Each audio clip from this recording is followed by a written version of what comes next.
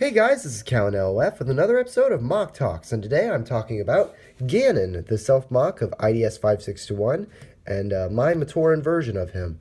I'm doing this one on the main channel, particularly because it's Ids5621's birthday today, and I wanted to celebrate with a MOCTalks, especially honoring him and his channel.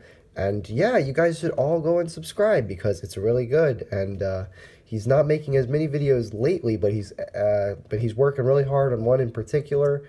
And if you haven't heard of his channel before, I'm sure you'll like a lot of his videos called the Onapex and Pals, which are much better than mine. And even a lot of the older ones, a lot of my older videos I hate, but a lot of the ones from 2012 even are really still solid, and they still hold up. But let's talk a little bit first about this figure before I talk about my friendship. This is actually my second attempt at making a mock of Ganon. The first was a ridiculously different mock using the Keats Orange color scheme and the trans yellow cow. And the only reason I even made that mock and called it Ganon is because I did not have the mask at this time, and I couldn't build a proper version of Ganon, and I decided to, and I'd shown him I had the yellow cow, and he thought it was cool, so I thought, hey, what do you think? Little weird, my own weird version. And he's like, yeah, okay, cool. But eventually I decided that is ridiculously different, and when I did get a hold of this mask, I built a proper self-mock Matoran version based off of his Toa-sized Ganon mock, which is so good. It's one of the best Toa-sized mocks ever, and it's got the coolest picture of it just standing there, and it's with glowy eyes and everything, and it's posed great, and it's so cool because it has such a nice smooth look and combines pieces from Exoforce, Bionicle, and Hero Factory in such a smooth way. It looks so good, and so I wanted to kind of do a version of that. I did not execute it, I did not try and strive to be exact. The color scheme is a bit different, though the colors are the color scheme itself is the same, the distribution is different. There's a lot more black on this one because in general it's a bit harder to do, or at least especially with that kind of figure, it's hard to do that much orange. And preserve posability. I could have given him orange hands here, but he wouldn't have the ball joint hands. And I don't know, I don't think it would have looked as good with this design. So yeah, his feet are black when they should have been orange Mata feet. His arms are black when they should have been orange. His chest is black when it should have been orange. It should have been an orange Exoforce piece. So yeah, some noticeable differences, but overall I'm pretty happy with this design. This particular design of having a Bow-Rock arm connect to the shoulders was my brother David kind of came up with that with a little mock he threw together back in the day. I believe he was one of our Toa team named Psychen, and he was kind of a smaller psychic type like Pokemon. Heh, no, Psychic Toa.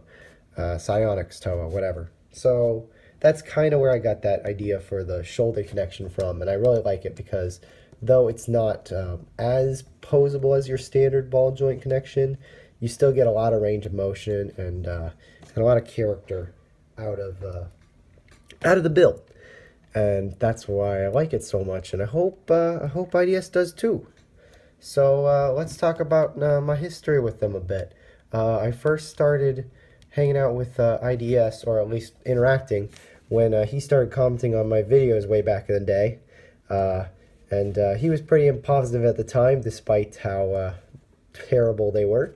And I was really happy that he was commenting because I'd seen his videos. Sorry, I'm losing my brain.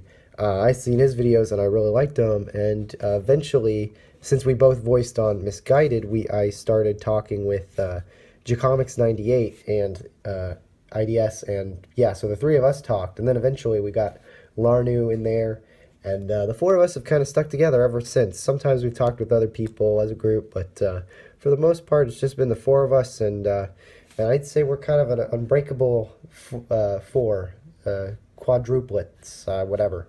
I don't know. Sorry, being silly. But yeah, and it's funny too because we had some early collaborations with a video called Party Dudes, which sort of made the wild, bizarre, blank world of my old BioShorts videos connected to Onapex and Pals. I'm sure IDS regrets that immensely, especially considering Jube does make a cameo in Onapex and Pals in one of the camera episodes, though I'm sure he's now retconned that to be Mushroom Man, an entirely different character. That's not Jube, guys.